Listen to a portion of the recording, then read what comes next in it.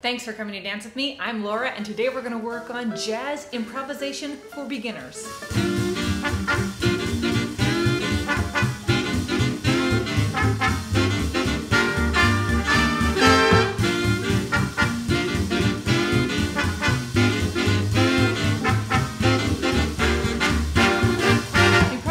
Is one of the things that makes jazz jazz, one of the things that makes jazz dancing, and one of the pillars that is a commonality throughout a lot of African American art forms. But improvisation can be super intimidating if you're a beginner. It looks so complicated. I mean, where do you even begin? Hopefully this is a good beginning place. Big thank you to the people on Patreon for helping to make this video free for everybody in the world, including people like you. If you want to join them, the link is in the description. First, improvisation isn't just out of the blue, although sometimes it looks that way. It's based on the things you already know. So what do you know? What are all the different jazz moves you know? Fall off the log, basic Charleston, tack Annie, boogie drop, boogie forward, boogie back, many boogies, siskamboomba, half break, full break, all of the moves from the shim sham, hitchhiker. There are moves that you remember, and they have names, and so they can be listable, which is super helpful if you're new. So step one is, can you recall the jazz moves that you know while you're in the middle of dancing? Can you play a song and move from one move to the next move on the phrase change, just like people do whenever they're doing a warm-up before class or something like that? Can you do that? If you were leading a class, would you be able to choose different moves on every phrase? Okay, what moves do I know? What moves do I know? Fall off the log. Okay. All right, what's the next move gonna be? Think.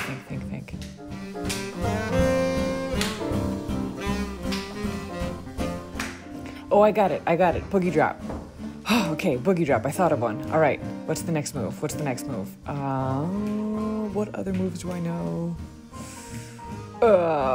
Basic Charleston. Make it look good. All right, what's the next move?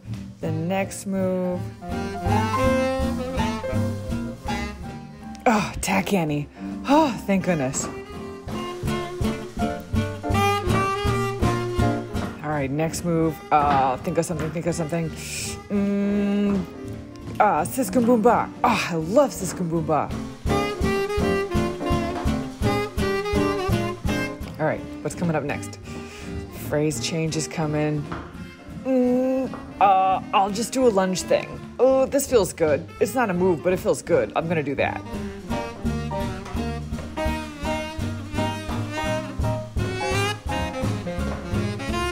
The beauty about this is it's an easy communal thing that you can do with your quarantine pod or with people on Zoom. Can you lead them into a dance? If you're not sure, I suggest you try it out. Okay, now you remember some jazz moves. Now you have to make those jazz moves beautiful and make them look like you. Dawn Hampton was this amazing musician and entertainer, and she has two quotes that for me summarize a lot. One, you can have no freedom without discipline. This to me talks about you need to learn the technique of the thing. For example, you can't be a great jazz musician without running some scales. Jazz didn't just pour out of these people, and I think it's kind of insulting to assume that it did. These people worked at it. Being a really good dancer is no different. You gotta work. However, this is balanced out by the second quote. If you only learn the steps, you're only stepping.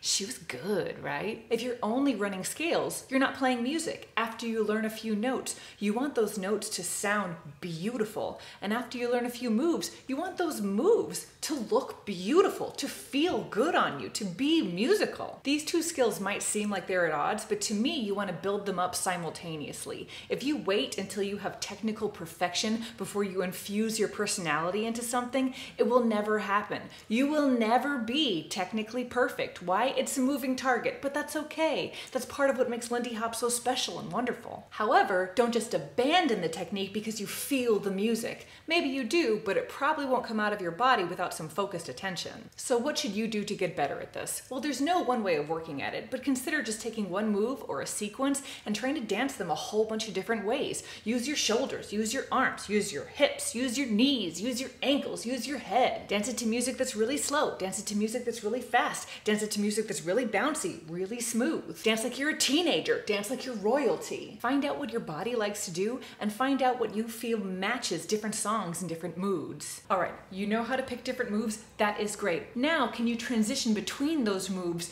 beautifully. You don't want it to look like the next move scared you and that you weren't sure what was going to happen. Especially if you're leading a jazz warm-up, the people watching you want to know that something new is coming up and that they should pay attention because your body movement has just totally changed and you are preparing yourself for the next movement. Take a look at these examples. Important, this is just my style. Experiment to find out what feels good on your body. So here I'm transitioning back and forth between basic Charleston and tack Annie.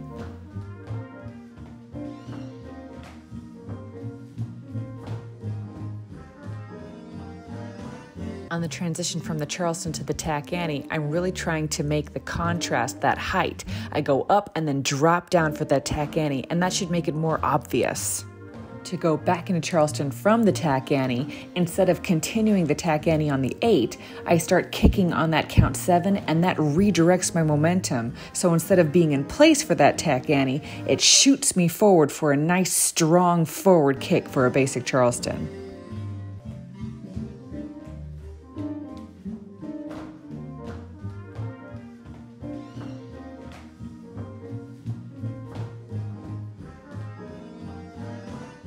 Next transition is fall off the log into a boogie drop.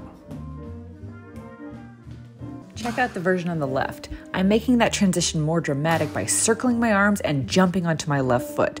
By centering myself on my left, my right foot is free to boogie. The next example is from a piece of choreography called Trickeration. The rock sequence has a lot of horizontal movement.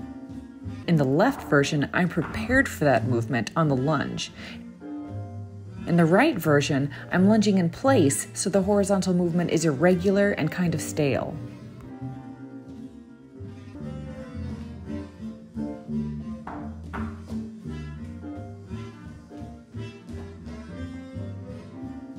Okay, so now you can pick up moves, dance them well, and transition confidently. Now just see if you can do all that faster. Every 2/8 counts, every 1/8 count. Think ahead, make a decision, go for it.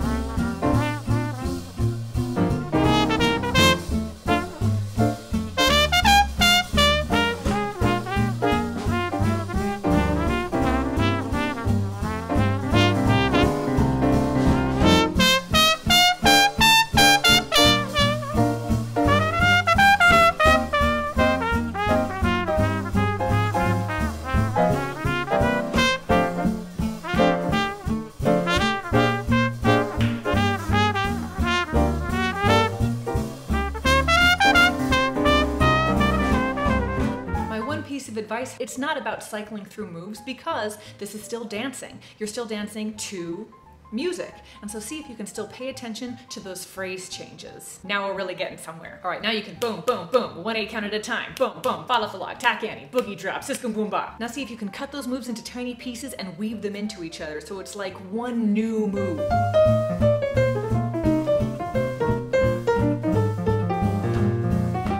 It's the fall off the siskum boom boogie Annie.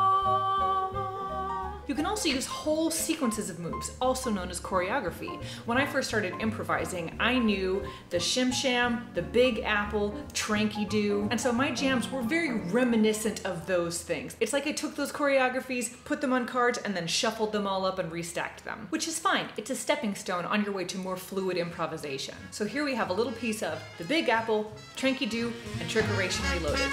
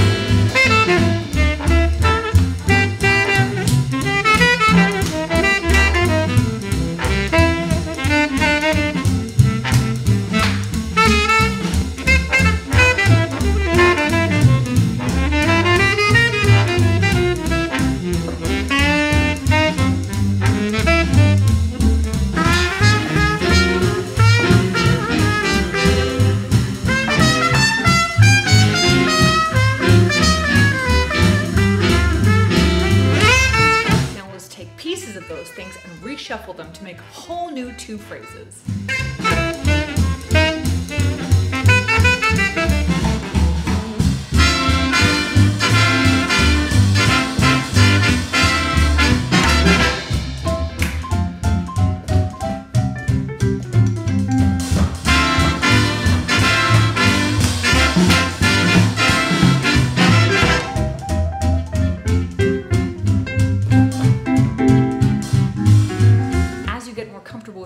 You can take those moves and spice them up using different variations and rhythms and things like that. I have a few different videos on changing up basic moves with rhythms. Feel free to check them out. You can even break away from basic moves entirely and make up something that's completely new. Seriously, improvisation goes on for eternity. My one piece of advice is, when you break away from those moves, make sure you come back. Those basic moves with names were invented at the same time as the music we dance to was invented. They are made for each other. They are partners. And so coming back to those basic moves will always reconnect you to the music. And it will give you and your audience something calm to settle back into and to groove into. I hope this video was helpful. If you liked it, click like and subscribe. The algorithm loves it when you do that. If you like the music, check the description. If you want merch, check the description. 50% of the money that I get from this channel go towards organizations that support African diasporic art forms, because that's very, very important to the identity of Lindy Hop. It's a Black dance. And of course, the best way to learn how to dance is to dance. See you next time.